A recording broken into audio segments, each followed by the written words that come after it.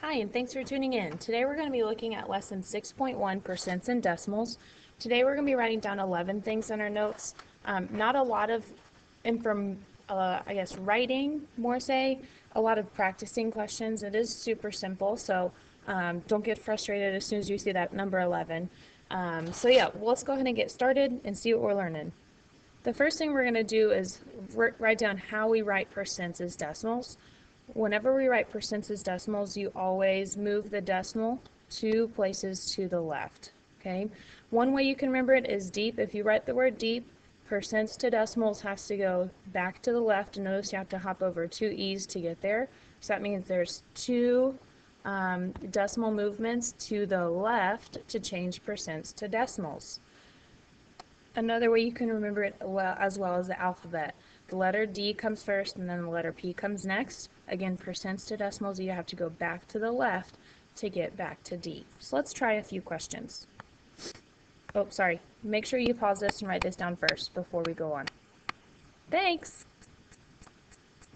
So I'm going to try these and then you're going to try some by yourself. Again, you can use the word deep or the alphabet. So to write a percent as a decimal, I'm going backwards to the left. So I write 52, and then I would move my decimal twice to the left, wherever it was before, and then that's where my new decimal point is. So my answer would be 0.52 or 52 hundredths. Okay, same thing for here. I'd write the number 7. The decimal point in the number 7 is at the end of it on the right, and I'm going to move it twice to the left. 1, 2. Notice here I don't have anything left here, so I'm just going to fill that with a 0, and that's going to give me my answer, 0.07 or 7 hundredths. Okay? Here are the ones that you're going to try. You're going to pause real quick, and you're going to try 2, 3, 4, and 5. Once you're done, click play to check your work. All right, here we go. So number 2, the number 24, 2 times to the left. My answer is 0.24 or 24 hundredths. For number 3, I have 3%, moving 2 times to the left. I should get 0.03 or 3 hundredths. For number 4, I have the number 107. 2 times to the left only gets me in between the 1 and the 0, and that's fine. So my decimal is 1 and 7 hundredths. And then number 5, my decimal's already written for me, so I just start here and I move it twice to the left. So I get 0.927 or 927 thousandths. How did you do? Make sure you go back and check your answers. If you messed up anything, please make sure that you rewrite the correct way. For the second part of our notes, we're going to look at writing decimals as percents. Again, you can use the word deep or the alphabet.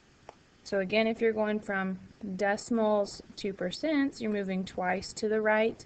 Same thing with the alphabet. You have to go to the right to get from decimal to percent. Okay?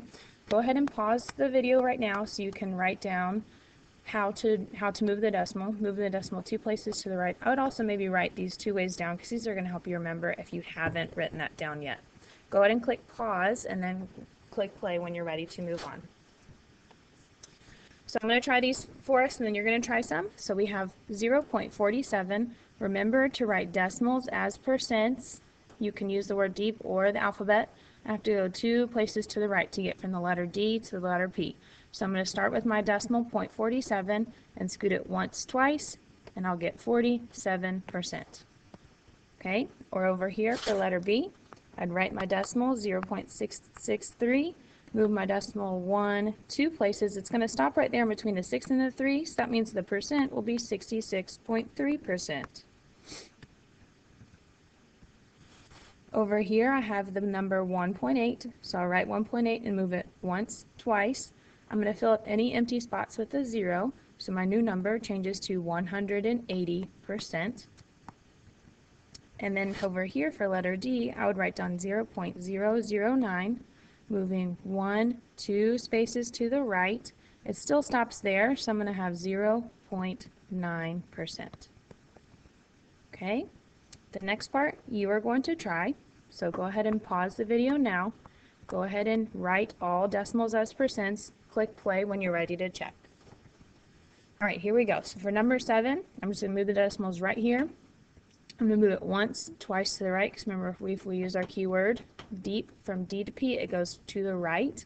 2 times, my answer for number 7 is 94%. Number 8, if I move it twice to the right, fill up the empty spot with a 0, that's going to be 120%.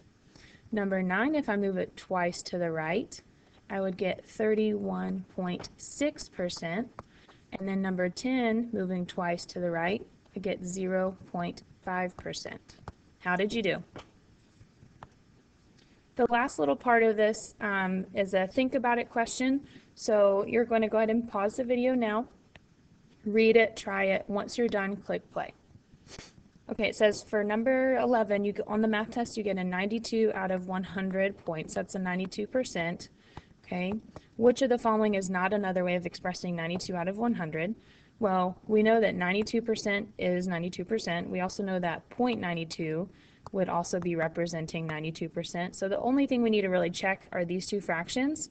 Remember, with fractions, you can simplify. So if you took your calculator and cut 92 in half, maybe that's a good way you can start simplifying. You're going to get 46/50ths. I divide those by 2. Okay, and we divide by 2 one more time. 46 divided by 2 is 23, and then 25. So this 23/25 is representing 92%. So the only one that doesn't represent 92 out of 100 is C, 17/20. Okay? And just make sure that you understand before we end this video, writing percents as a decimal, you can always move it 2 times to the left, or think of the word deep or the alphabet, ABC, and then decimals as percents, so we're going 2 times to the right, also using the keyword deep or the alphabet. Okay, that is going to conclude our notes for today. Just make sure you have those 11 things done. It wasn't that difficult, and just go ahead and check in to see what you're up to next.